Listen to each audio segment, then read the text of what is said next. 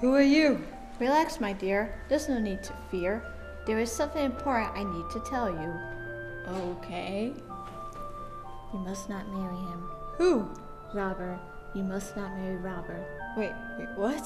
Why? Trust me, my dear. If you marry Robert, the life you want will not turn out the life you want it to be. So please, marry David. Wait, why don't you want me to marry Robert? How do you know this? Because I am you.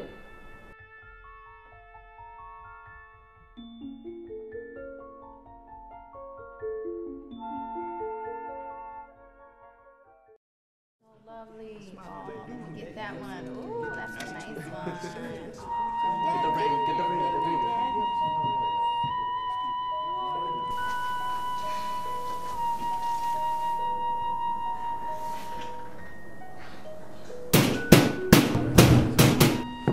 Anne, it is over between you and him, isn't it? Yes, Robert. I just don't want to see him. That's all. Call who you will, I'm here to see Anne. What does it take to convince you, Mr. Mitchell? Prosecution? Just a few words from your daughter, Mr. Henderson. We'll hear them dance so we can be rid of you.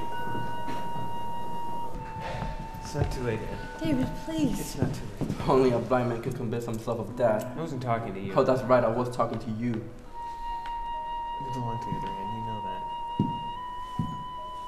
Don't let your father force you into this. Don't make this mistake with your life. I can't, David. Please, Anne. Marry me. No. We knew we'd be together since we were kids. We belong together. David, don't. Time, Mr. Mitchell. Get out. I'm not through yet. Oh, you're through.